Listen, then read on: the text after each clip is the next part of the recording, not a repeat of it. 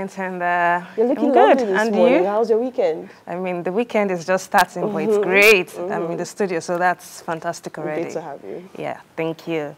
All right, and that's it on Entrepreneur Spotlight. Thank you for staying with us on the weekend show. You're now watching the Climate Chat segment of the weekend show, and I welcome you to the very first episode and say thank you once again for joining.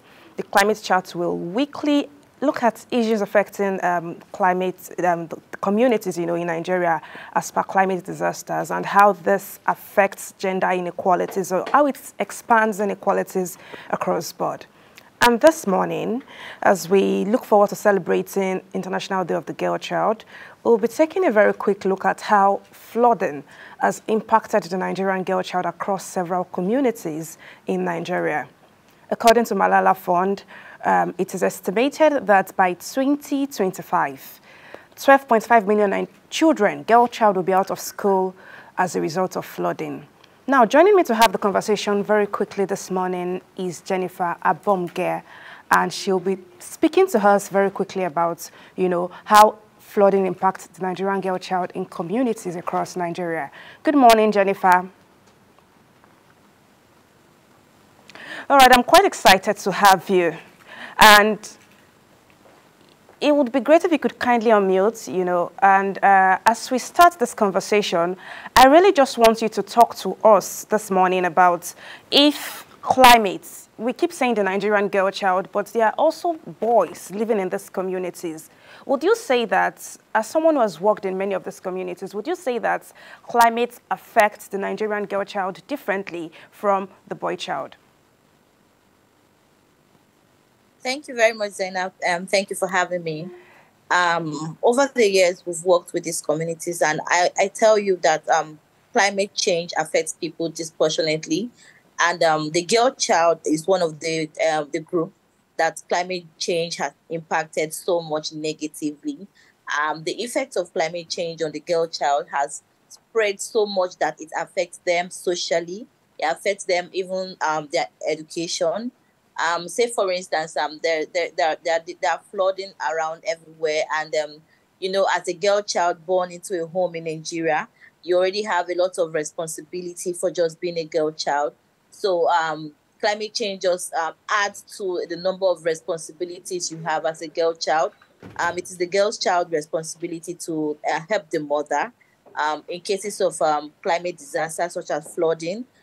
It is already known as a responsibility for the girl child to see to it that the other members of the family are able to get relief materials or are able to escape the flooding, because it is the girl child's responsibility by setting to ensure that there's food, to ensure there's firewood, to ensure there's clean water.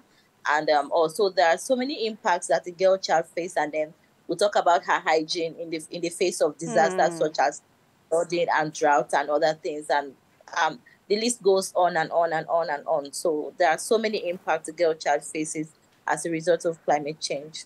Allow me to cut in there and very quickly ask you, in some of these communities that you have worked in, can you give a very classical example of how flooding can radically change a girl's life? Just one, cogent example.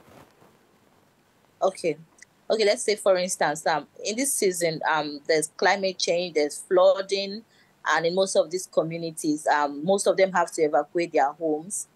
And while they're evacuating, let me put it to you that a girl might be menstruating. She may just begin her cycle. And in the face of this whole disaster, the family is not really thinking about her menstrual hygiene. No one thinks about the water she's going to use to clean up. No one thinks about the sanitary pads she's going to use. So it is now her responsibility on her own to take care of herself by alone, without getting to even bother people about her menstrual hygiene or so. Also, all right. That's very important, an important point there. And as we leave, I would like you to also talk to us about the solutions. Right, governments regularly intervenes in many of these communities. Would you say that their interventions cover the girl child, or they need to do more for some of these communities? Okay, so the government is actually trying. They are doing what they can. But part of our advocacy is if the government will begin to look at climate solution designs to be more gender responsive, because there are very little or no women that are involved in the decision making for climate crisis. So when this happens, it is very difficult to filter in the needs of the women or the girl child when these designs are being made, because most of these camps that is set up for displaced people, they are not gender responsive and they do not take into cognizance issues that may affect the girl child. Girl child. So the government will actually do more by including women in the design of these policies and design of these solutions, so that the girl child can also be captured and issues that will be responsive to gender can be captured in these decisions. Thank you so much for joining us this morning, Jennifer Abomge. All I hear you say is the need for gender-responsive solutions and policies in intervening in flooded communities across Nigeria. And I think that's very important, because it's even been estimated that every time you ensure that a girl child is educated and not affected by climate disasters, you improve the ability of that country to respond to climate disasters by 3.2%. And that's an important point, and where we'll be living it today. Thank you so much once again for joining us, Jennifer Abomge.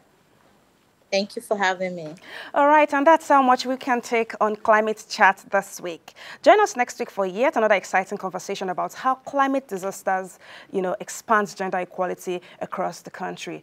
I am Zainab Adetola. See you next week.